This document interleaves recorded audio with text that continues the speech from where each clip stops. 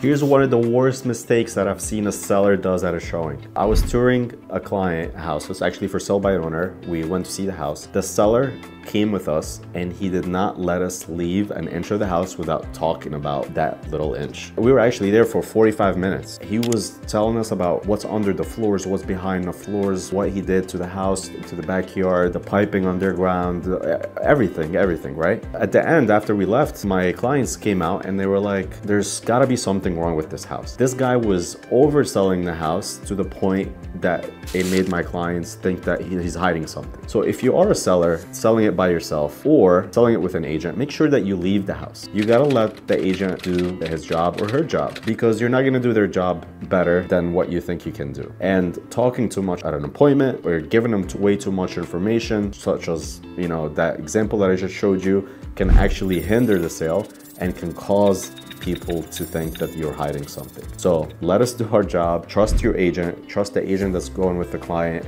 to do their job, and then make sure that you stay out of the way when you are selling your house.